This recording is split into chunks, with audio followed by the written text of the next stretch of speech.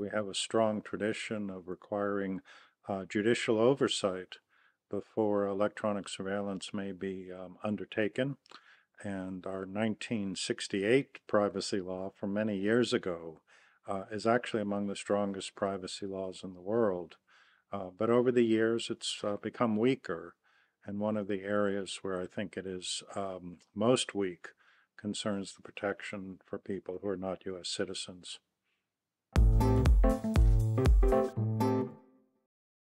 Well, I hope we're tending toward convergence, and I make this point against the backdrop of the GDPR and what has often been viewed as a division between the U.S. approach and the European approach with regard to privacy protection. I think there's real value in developing a common approach. I think it will strengthen democratic government. I think it will protect fundamental rights, and I think it will be good for trade. But it will require, on the U.S. side, developing comprehensive legislation similar to the EU.